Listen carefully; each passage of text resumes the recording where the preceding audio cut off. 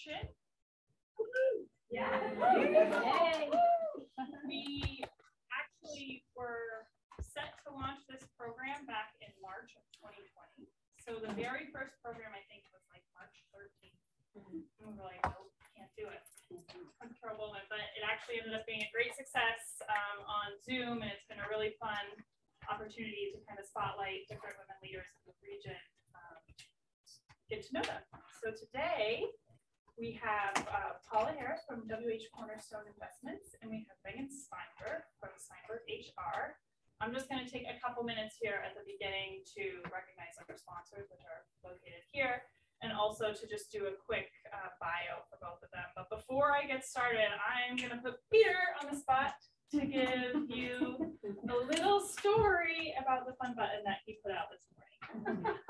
From the Chamber Archives. Before we record. From the Chamber Archives, the annual meeting we had years ago, and our next one is next Friday, to honor Renee for her 2 years as past chair.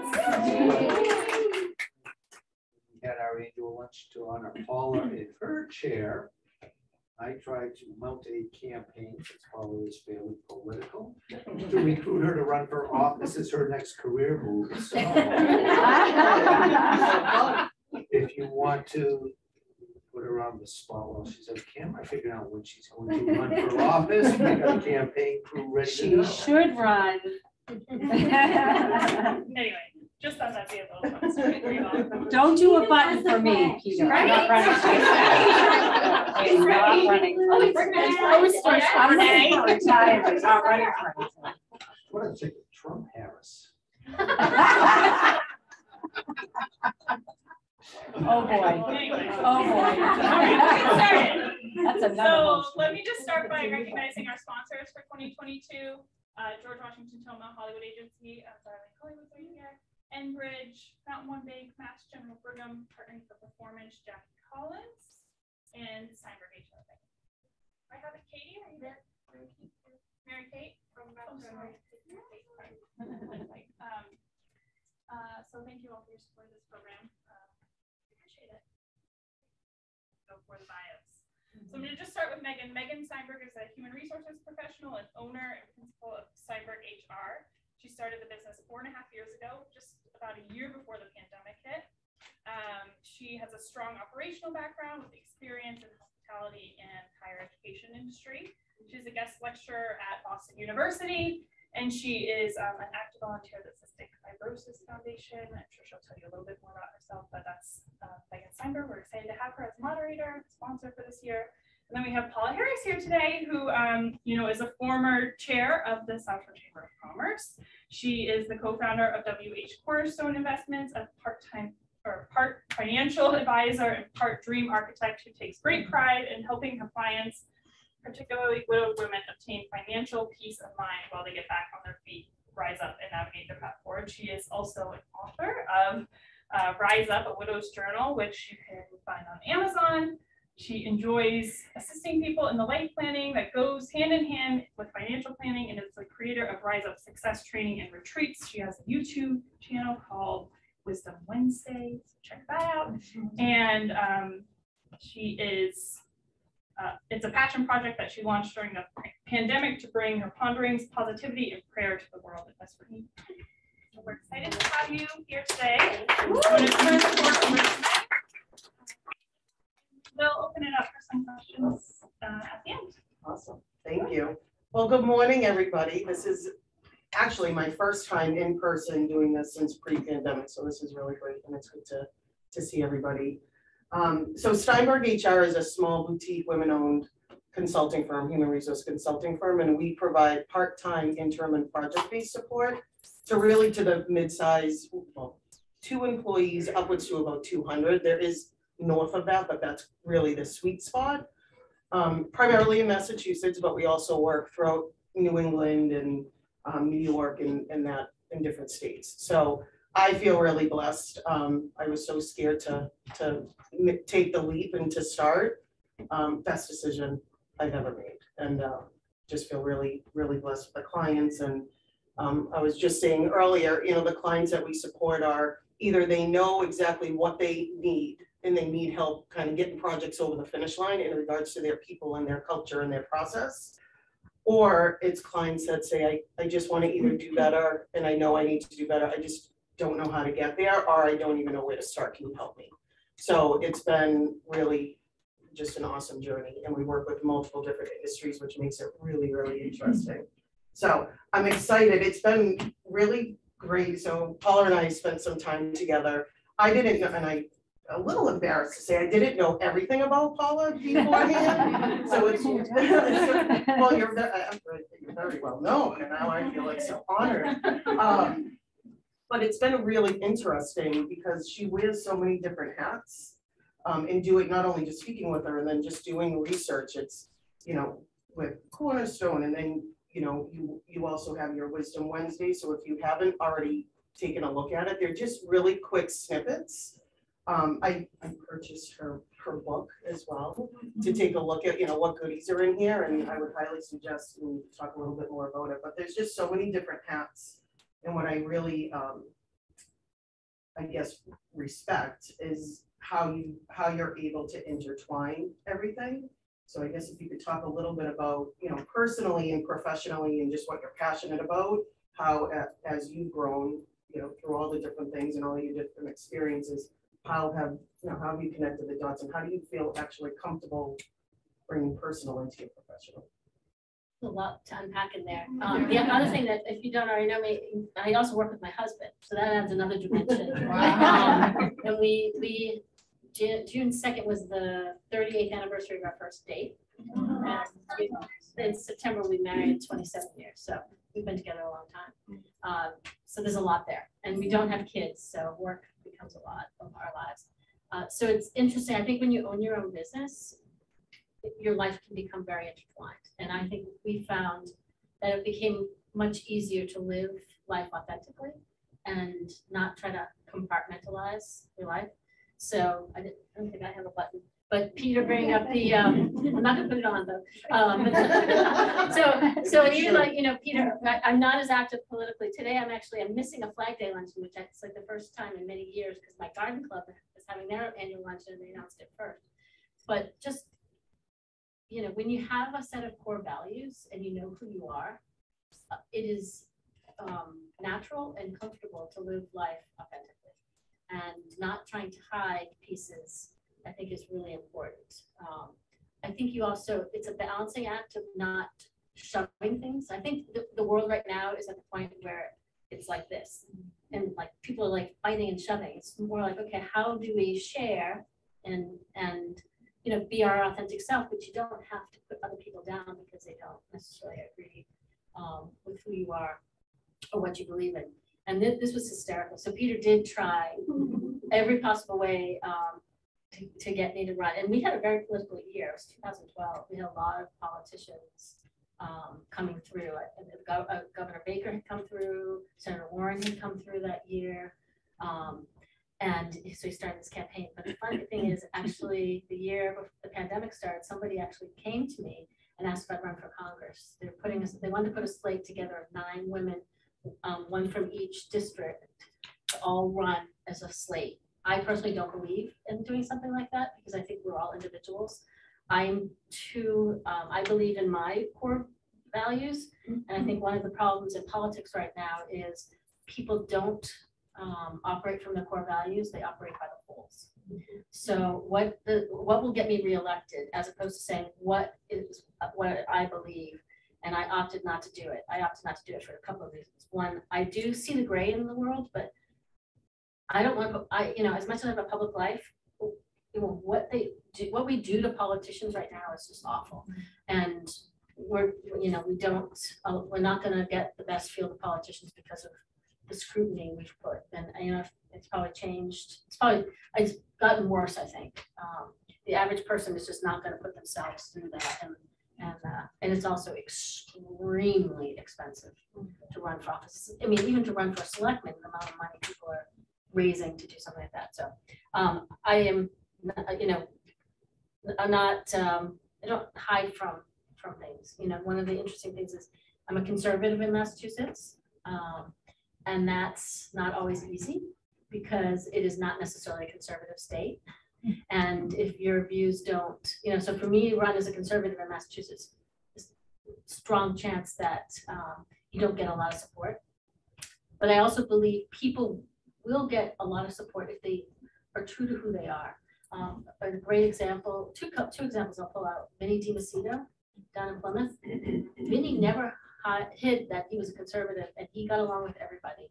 The other one, a little more controversial, is Bob Hedlund. Bob isn't necessarily a conservative, he's more of a libertarian, but Bob made his own way. I mean, he still continues to live by his values. So you can like him or not, but so those are two examples I've seen. So weaving, I feel like when you have your own business, one, for people to get to know you, you have to figure out how people get to know you. So getting involved is really important. But I also think that's a responsibility we all should carry as citizens, is to get involved. Whether it's getting involved, and you become a PTA mom in your kid's school, or you do the, you teach religious education at your church. I mean, our country is so unique because it's based on us volunteering. When you look to other countries, a lot of European countries, people don't volunteer. They're paid to do things. So we have this really amazing system where we just we volunteer. And I mean, I know there's lots of not-for-profits here. You couldn't exist without people volunteering. And I think it's, it's part of our nation and it's part of our giving back to make our community so rich and vibrant, is to be involved. So I don't know if I touched on enough things there. A lot that's in there, Paula. So I want to talk just a little bit about this, just to give an example of what Paula's done. So this book, Rise Up, it was really pulled, you created it from your grandmother, correct? Like your experience with your grandmother and passing away, and you linked it to the work that you do. Yep. Is that how this came about, or talk a little bit about how you? So it's actually, this book came, so Life Lessons in Success, I'm a co-author in this, and there's a mini my chapter, I produced it to its own book, so over there if you want one, if you haven't gotten one. I went to a Jack Canfield program, so Peter knows I did Tony Robbins programs, and then from Tony I went and I walked on fire, and I've gone on to do the Jack Canfield, and I became a trainer. I learned his principles, and my group of graduates, 36 of us, contributed to writing a chapter in this book, Life Lessons in Success. Each of you wrote a chapter? We each wrote a chapter.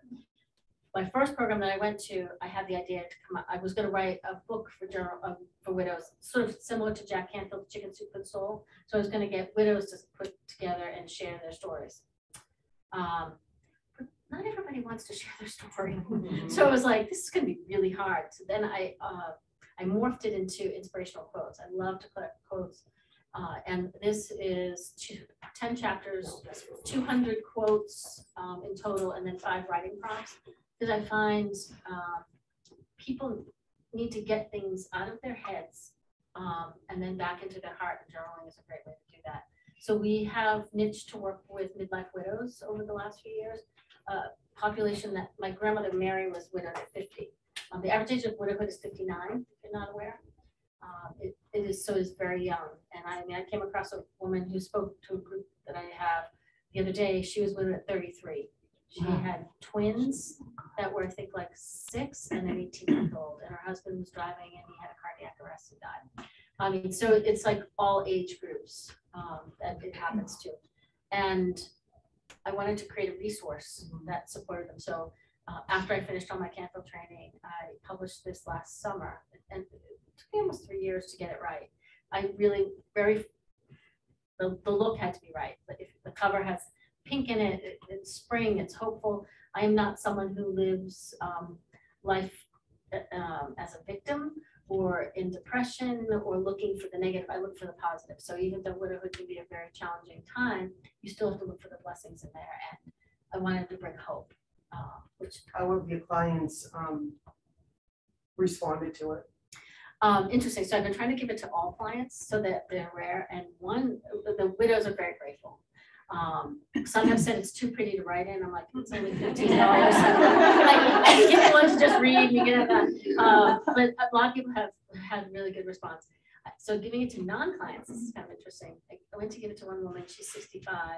she's a bit eccentric, and she was like, no, I do not want that anywhere near me. I do not, no, thank you, no, just keep it. We don't, like, talking about finance freaks people out, and thinking that they're gonna be alone freaks people out. And that was what was happening, it was triggering her that way. And Bill wrote a book, Inheriting Your Spouse's IRA, How to Keep More Money. So we sent out, it's a little smaller, we sent it to all clients. We got some feedback, like, are you trying to tell me something? Like, it was kind of interesting. So people are very uncomfortable. I mean, I could go on a whole thing around grief and death, but like, we're all going to die. I mean, it is, we were born to die. I mean, it's just a fact. But people do not want to talk about it at all. So I'm working with the Duxbury Senior Center to create a new program around that. I mean, I try to get people talking about end of life issues, because if you get caught not prepared, you know, I mean, Renee, you probably see it every day, you know, servicing people at their end of life or very vulnerable times. It is very uncomfortable, and it can be very painful and very expensive as well. You don't want to see that happen. Do you do any is it when somebody has lost somebody, or do you do any work to help prepare beforehand? Like what? Ideally, I mean, I do talk about the gift of preparedness. So I mean, if I can get people to do a financial plan and get their ducks in order before, I mean, everyone here should have a financial plan. Some people's will be like thicker and bigger than others, and some might just be some documents done. But the other important thing, you know, my brother-in-law passed away in February.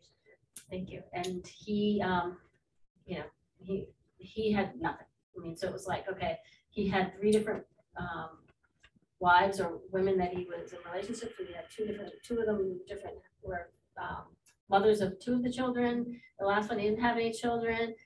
You know, kids are now 20s to 30s. I want open casket. I want a funeral. I don't want that. Like, can you imagine, like, the tension at a time that, you know, you can't even think. So everybody needs to do these things and just be buttoned up. So, and then I believe it's like carrying an umbrella when you think it's going to rain. It's not going to rain. You know, you're going to hopefully make it an insurance policy for yourself. And then switching gears a little bit and like really focusing on leadership. You've obviously held positions in leadership within the community, and within your work too. I mean, you're hiring a few people now. So how does leadership show up for you, and like what's your mindset for it? Is it something that you're thoughtful about with it and there's elements, or is it something that's more natural? So so we've been very small over the years, Bill and I, and we've had Nat and Dawn for about 5 years. We just hired a certified financial planner who's working remotely from Vermont. So we've embraced the Zoom world. We actually moved to Nantucket for 8 months during COVID. You didn't even know it? Oh, that's funny. Peter's my neighbor. He didn't even notice that I was gone. Funny, because both cars were in the driveway.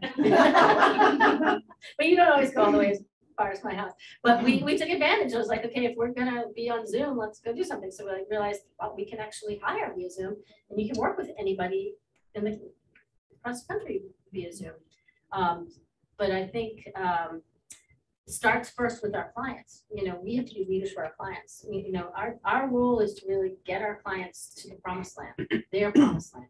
You know, whatever it means to them. So, you know, your retirement are going to look very different. You know, you may be totally happy staying home and watching TV, and you're going to go and like travel the world, and you're going to go start a nonprofit. Like, so everybody's amount of what they need and where their vision is of what it will be is so different. So we have to draw that out of them and then help them set a realistic plan to get there. So it starts there. And now we're transitioning into that managing of people. Jennifer and I were talking about that, you know, this is gonna be interesting because you can quickly not do what your job was, and now you manage people. And I used to have a career in human resources. I was a head of HR for a credit card company in Delaware, and I also did college recruiting. I love the college recruiting. Running HR was like, I always say it was like wearing shoes 2 sizes too small. I could do it, but it was like all I ever did every day was like no, can't do this. This is what the rules. Like, I said, I like park. It's changed a little bit. Yeah. No, but it was, yeah, but I mean, I've had employees poisoning, like they're getting poisoned by their wife and trying to kill them and, like just wacko things that happen. It's probably call true. centers. It's probably true. That was probably true. No, it was true. It really was true. That was the funny part. She was putting arsenic in his food and his toast. Yeah. So it's like, and then there's the other part of so figuring out how to motivate. So one of the projects, self-assessments Bill and I did over the last years, we went through this unique ability process, and there's a book out there by Julia Waller, Unique Ability. She's part of the strategic coach team. And when you figure out who you are and when you can operate in your unique ability, life is effortless. And so we've done a number of assessment tools. We regularly use the Colby A index with all of our clients to help us understand how they operate and help them deliver information to them best. And often people who are married, it's really pretty eye-opening when they get to see that.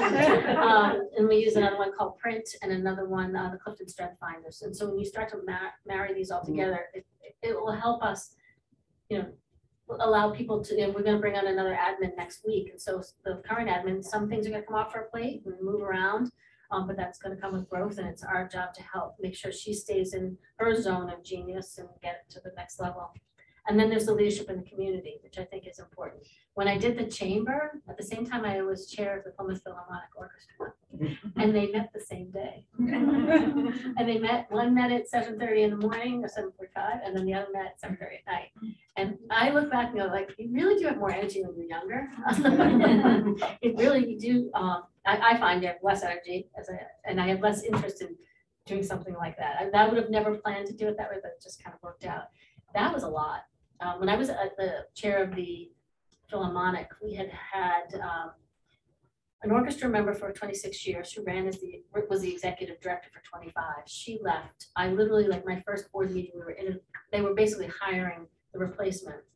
It was like a 26-year-old Yale music graduate who was currently working at the Hard Rock Cafe in Boston. She imploded within months. I mean, I would have never hired her. But the board was already like they were out. They were going to do it, but that didn't work. I ended up being part of 5 executive directors in my time on the board there. That was tough. And what do you think you learned from it all? Like looking back, or what is it giving you? Like, what are the things that it's giving you? Make decisions quick and fast early. Like, don't let things linger. I was very. You often know, don't keep trying to rework it when someone's not fitting. Bless and release them early. I learned that a lot in my HR. You say bless and release them early. Yeah. I mean, I had one woman and I was working for a company called Walker Digital, which was the founding company of Priceline. And this woman, she came into me like 3 or 4 times and I kept saying, no, you did not get that right. No, you did not get that right. And I let her go within 3 weeks. She's like, you didn't give me a chance. And I was like, we went through like some projects 3 or 4 times, like you just couldn't follow basic directions. Like it's not going to change. Mm-hmm. So, and I think also letting people go with dignity. I had another woman I had to let go when I was working in Delaware. And I remember we ended up sitting next to each other at an outdoor restaurant and her husband or boyfriend was like shooting me evil eyes, but she and I were okay. Like because we had a good conversation. It was like, sometimes it's just business. You just have to make hard decisions and you're better not to drag them out. Just let them make the decision and go. That's I think really important. And the Philharmonic was, how do you, when you deal with a board and you can't, it's a whole group. One of the best things was learning the talking stick. Does anyone, that one now? Like when everyone's trying to talk, you have to find a talking stick and it's like only the person who holds the talking stick can speak at this moment because, people like over talk and some people overshare too much and you have to control and not let dominant overbearing people, so they aren't always the brightest or the smartest. Sometimes your quiet person is the one that you have to help give an opportunity to speak up and like noticing it. Like I think really reading a room, and that's one of the things I think I'm very good at is these retreats that I've done And I know Tamara's been on retreat with me. Best thing I've ever done, ladies. Definitely do the next one. Thank you. And, you know, you have to like observe, like, okay, you know, I'm looking at you, Ellie, right now, because you're looking away, but I think, you know, you gotta look and say, okay, maybe what's going on? I might know a little bit about her. She's got some thoughts in her head. That's like at the right time you go, I said, oh, do you have anything to share? It's like sometimes you just have to draw things out from people. And then also, you know, don't push too hard, but sometimes you have to nudge people along to get them to that next spot. Do you think as a business owner that it's critical to be involved in the community and cast a net with different organizations or be part of a board? What are your thoughts on that? I think it's for a human being, it's great to do that because you get to use new skills. I remember when I worked for Braxton Associates, which was a division of Deloitte, and we would hire the young college students. They would usually work for 2 to 3 years and then go back and get an MBA. And they were like, oh, I need to manage people. It's funny, they always come in my office, oh, I need to manage people, I need to manage people. You know, back then that you think that's the gold standard. Now you're like, no, I don't want that. But I would say to them, like, you can get that responsibility, go out and be a part of something in the community. And actually one of the interns that we had, great kid, Eagle Scout from Duxbury, went on the maps, and he's now working he thought he wanted to work at a Bain or a BCG, and he didn't get that shot. So he's working at a smaller consulting firm now in Cambridge, but he's working with a not-for-profit. And he's like taking on big leadership roles and helping them try to raise money.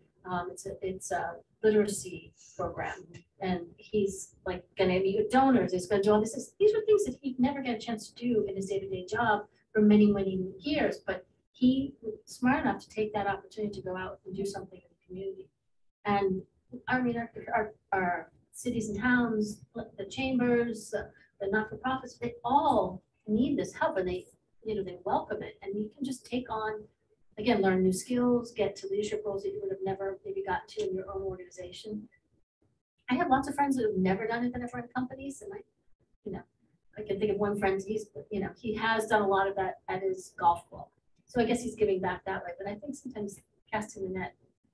Things that aren't necessarily traditional or what you would to stretch a little bit. And I know when I finished the chamber, very active 6 to 8 years. I kind of got on the board. Next year I was on the executive committee, and then the next year I was in the rotation to be chair. So it was like, but then I needed a break.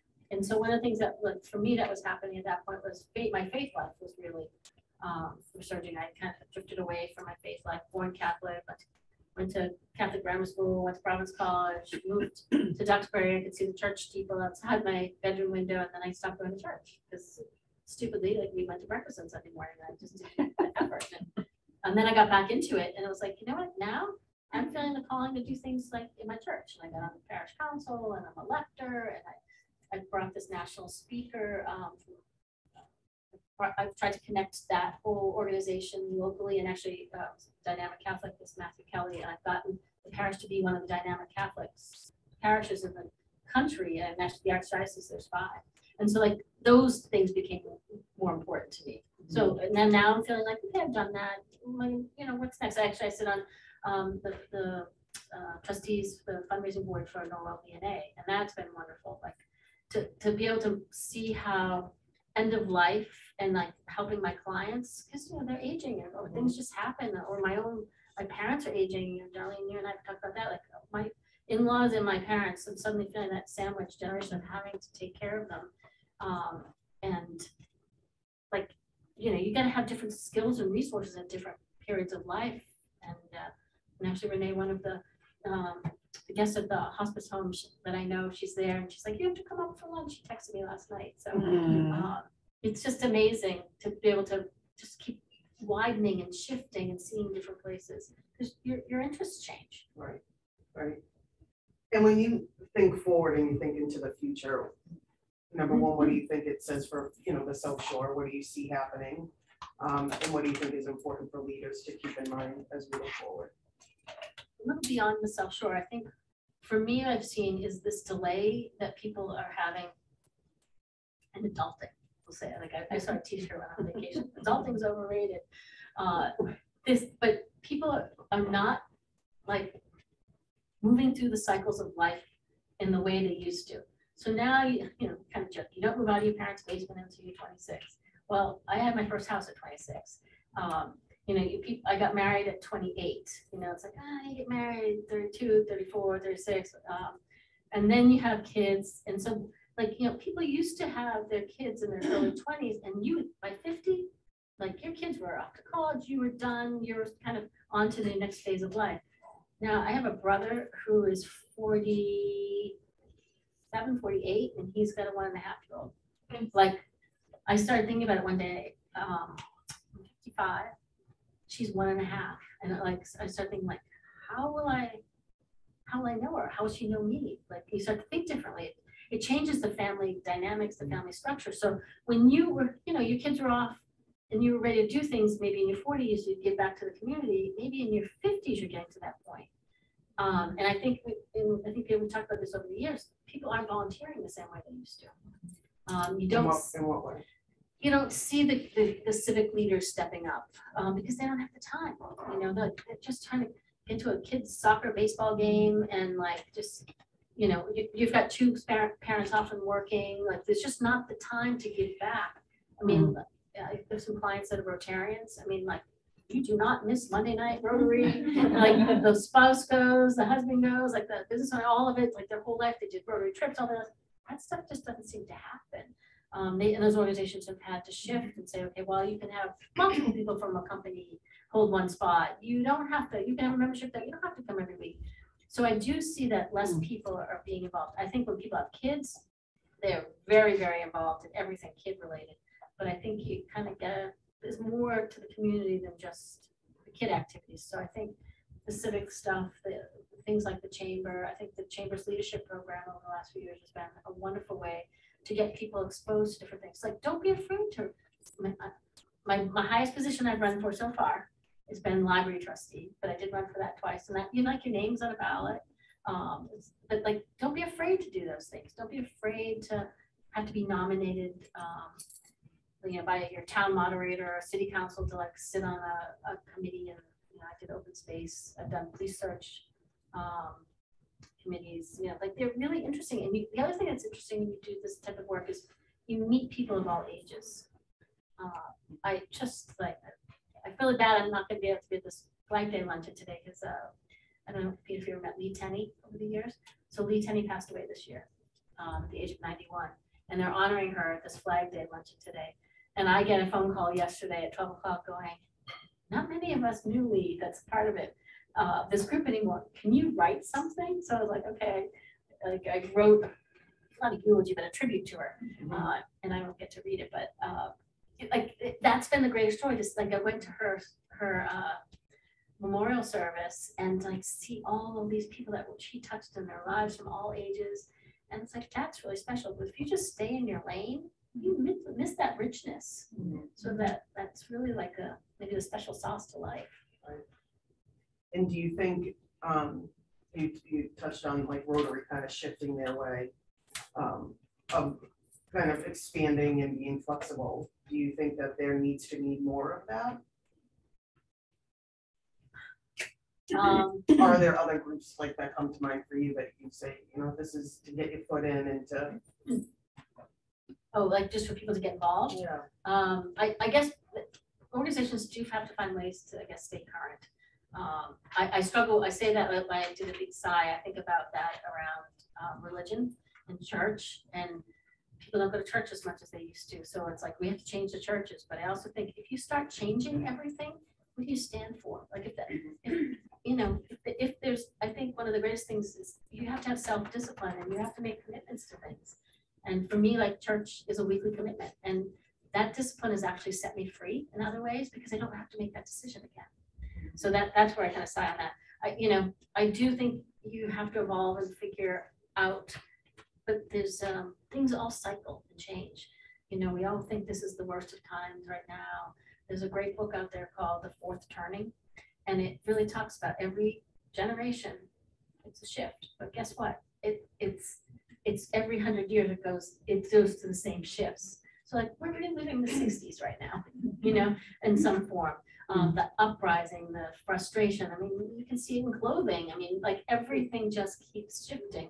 So we don't really ever change. Every 100 years, we go through that same 4-season cycle. So this will swing back. Like we all get like, this is, I can't believe it's the worst, it's the worst. It may be uncomfortable, but it's not the worst. It's been bad before.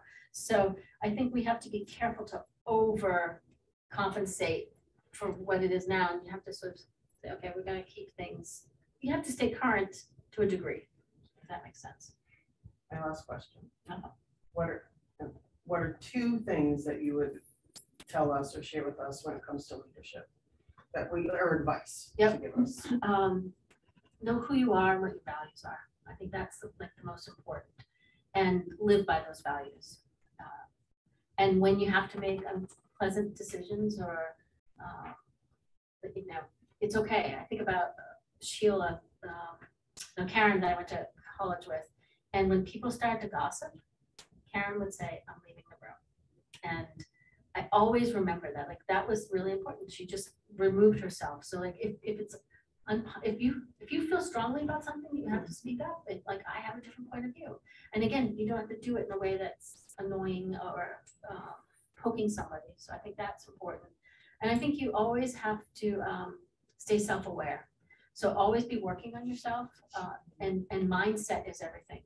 So I'm a big believer in how you start your day, and your mindset is really important. So what you consume mentally, who are you listening to? The podcast, what you're reading.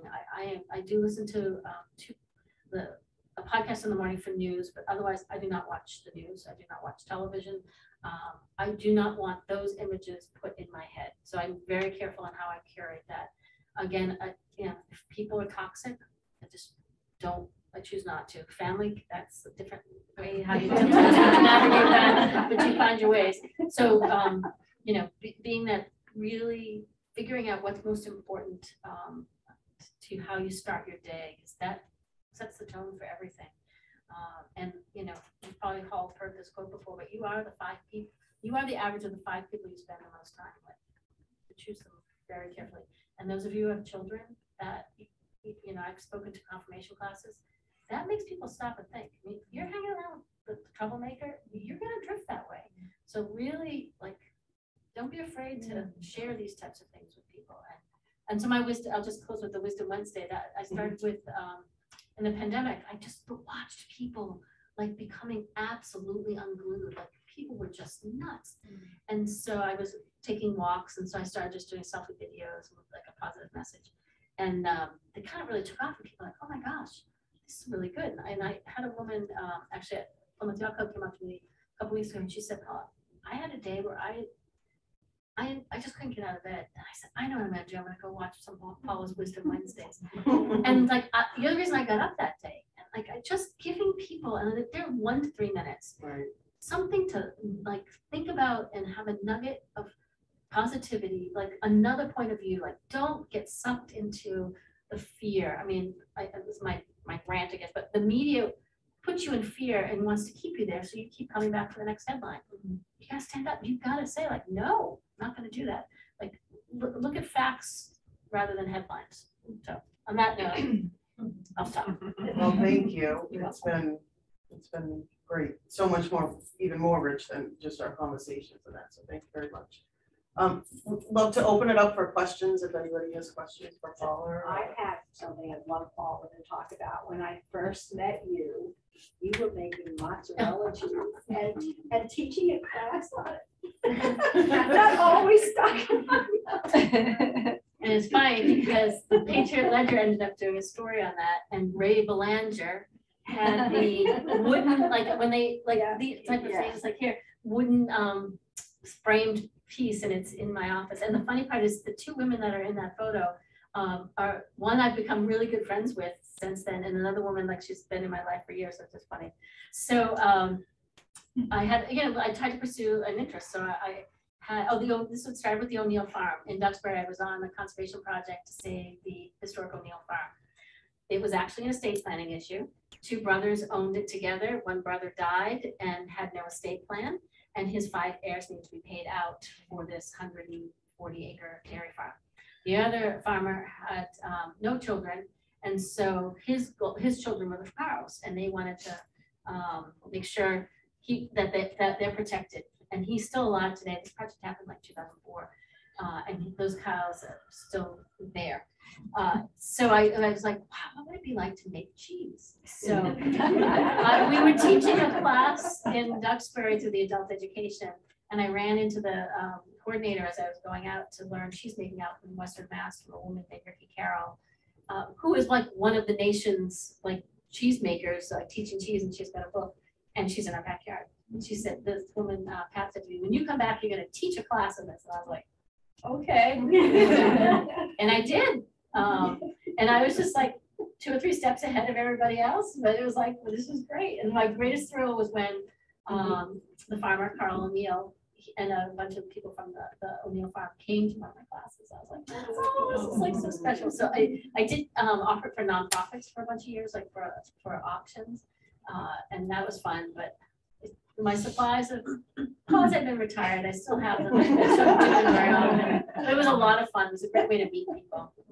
Well, I think it's a good lesson just hearing your story more of, you just try different things and really be fearless, and it's okay to reinvent yourself, Yeah. or reimagine yourself, and infuse that into what you do. And you don't have to have all the answers. You just have to Right. have a few more answers than the person. And I knew the way she taught me, and every once in a while, people, my other big throw was Martha Stone. If anybody remembers Martha Stone, she had Stone Kitchen. She was ahead of her time in Plymouth, very organic cooking everything. But I taught at her restaurant, which was now the Rye Tavern. She very nicely got all organic milk, and I was like, no, I can't use organic milk for this. It has to be, it has to be some other way. So it was just funny. It was like, okay, but I got to meet really cool people and try new things, and then like think on your feet too. Right. And that's always interesting. Right. Thank you for asking. You talked a lot about your volunteer experiences, and I'd love to know a little bit more. Were they personal interests of yours, or were you asked by someone? And what has been maybe one of your best volunteer roles you've gained most experience? I think you really have to have a passion for what you do. And I remember, I got involved with the originally South Shore Women's Business Network and the South Shore Chamber, and get to know lots of people. And I remember there was an attorney, he sat on one of the boards, and he said, okay, it's quid pro quo. You guys need to hire me. Like he said to like people around the board, you need to hire me. I'm like, okay, he's not giving genuine service. So if you're doing it just to like think you're gonna get something back, I think that's bad. So I think something usually inspires you in your life. Like the O'Neill, like I was working, I was on the open space committee. I was like, I like being outdoors in nature. That's a way for me to give back. But but I might not want to do. I never wanted to do the personnel committee. Like I was like, no, like open space. I also figured I did that in my town. Good for you. Like that's a lightning rod at times. So I think when you want to have an interest or a passion, that maybe it starts with like there was a medical issue. Someone's in your family's touched by Alzheimer's, and like that becomes personal and makes it easy. And then I think listen to when people invite you. It's like so. There was a woman that I served with on the space, Pat Loring, and she decided to pull me. She saw something in me, and she pulled me aside, and she gave me the open meeting law binder, and she taught me it. And Pat has stayed in my life like through all these different things, and I look at her as a hero of how you learn about saving land and doing all these things. And actually, it's coming full circle because I'm now starting on another project. I'm trying to introduce the Wildlands Trust, Karen Gray, who I met, introduced to Peter, who got involved here, trying to get her connected on something. So I think a lot of it comes from passion. But if you're just doing it because you feel like it's an obligation, it's going to come through, and you'll burn out, and or you'll be too transparent and repel people.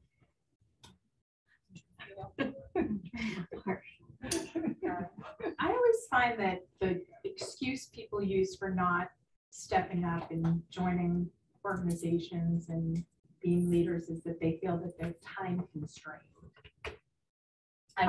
Talk a little bit about time and how you manage it. Time, it's not a priority. So we put our time to anything that's a priority. So people will often say, let me see your date book and I'll tell you what your priorities are. Let me see your checkbook and, you know, or credit card statement and I'll tell you what your priorities are. And I think that's very true. So we get into, you know, it's convenient to say that. But if, you know, there's a guy who does this questions, you know, you've been given a diagnosis, you've got 1 year to live, how are you going to spend it? That's a reason. Oh, now you've got 1 week. You've got 24 hours. What are you going to do? And suddenly time shifts and you think about it in a whole new way. And so, you know, I think we also, there's a lot of this like, oh, I need my me time, you know, so it's a balance. I often my me time now is like my meditation, my morning exercise. Peter and I, you were saying like, when you can't do your morning walk, you're like out of sync. I got her later this morning because I did my morning walk and did all these different things. But like that's important. So you have to say this is a priority. Like I'm going, again, striving to eat healthy is a priority. It takes a lot of time to eat healthy. So it's much easier, yeah, to grab something from a box or a bag or a window, and it's like, but no, like really planning it. So again, it comes back to it's not a priority. Like yeah, people go, I don't have time to go to church. Well, it's a priority. The way I've made it a priority is I do the 7:30 a.m. mass. There's nothing that's going to get in front of that. Because if I say I do the 10:30, I have to go to breakfast, I might sleep in late. It's like, nope. Decision. The other thing is it's making a decision and making it once. So if you have to negotiate every morning, like I'm going to go for a walk. Should I go for a walk? What time should I go for a walk? It's like get up and you know you go for a walk at 6:30 or 7. Like and don't renegotiate. Like you get up, but this is the time you get up. You don't change it every day. So I think those are how you sort of work around some of that time issues. But it really is it's a priority issue. So you mentioned that you're in business with your husband, and Yes. obviously many of us can relate to having a husband, but not many of us are in business with our husband. So what has been the biggest challenge that you faced in working with your husband? So in the very beginning, I had been working for a credit card company. I've been in some really big organizations. I had been in a company, at one point I was part of a division of Bank One. So it's like things were bigger. And he had been at State Street for a number of years, but he'd been on his own and he kept saying, you're so big business and how you think about everything. And it often comes up now, but he's very entrepreneurial. And but what it really comes down to is this Colby A index help us.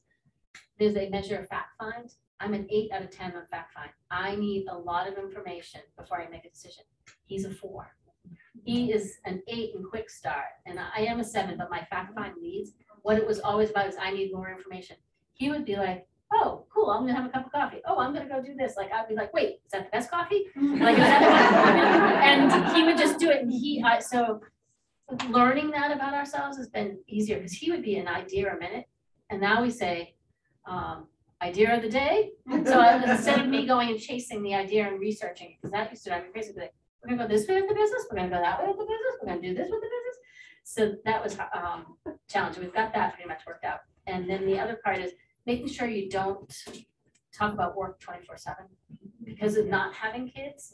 You know, you don't have that other buffer. So we have to try to be careful about that. I'm not saying we're perfect, but try to be more careful. But the other flip side, which is great, is we go to conferences together and we can take a couple extra days. Like, so we can go to a conference in Arizona and go to Sedona. So being able to have that kind of flexibility in our life has been really good. And it's not like I get 3 weeks vacation. I can only do these. Oh, you can go do whatever you know, you can work in and be flexible, do what you want. But it's definitely like in most things in life, it's around communication. Yeah, and speaking up. I didn't finish. I think you asked about what was my favorite volunteer. Probably was that O'Neill Farm. It was a true grassroots effort, and like it was brainstorming, sitting around, like we had to raise I think $3.4 million, and there were multiple ways to do it. But one of the things we did, and like really was exciting, was we made wooden cows, and we painted them. And I love doing things with your hands. And that, I don't know, it's like 8 or 10 or 12 cows. And what we did is we moved them around town, and people would pay to have the cows come on their lawn. So it raised some money. I mean, it was maybe like $100 that would come, but it really raised awareness. And then we auctioned off the cows at the end, and I was really proud that I got a so that was fun. That like I really felt I made a huge difference and with with that project. And I met people that I'm still in touch with, and those connections still help me today because I'm trying to work on another project. So that was really cool. And honing your skills in that time. Oh, yeah. Yeah. Moving out to other. Yep, absolutely. It's great to hear that. Thank you. Thank you for asking. I just want to give out, before we close out, I'd be remiss if I didn't say thank you to Jackie Collins. I mean, just to be involved in this, this is my first year, and to not only sponsor it, but just to get to meet different people, it's just an awesome forum, and I quite honestly probably would take me a few more years to figure it out. But just it goes back to just having different people and casting the net and having them introduce you to different things is just, it's priceless. So And knowing when to take the leap and just say yes. Yeah. Right. But thank you for today. This was really great, and it's so awesome to be in person.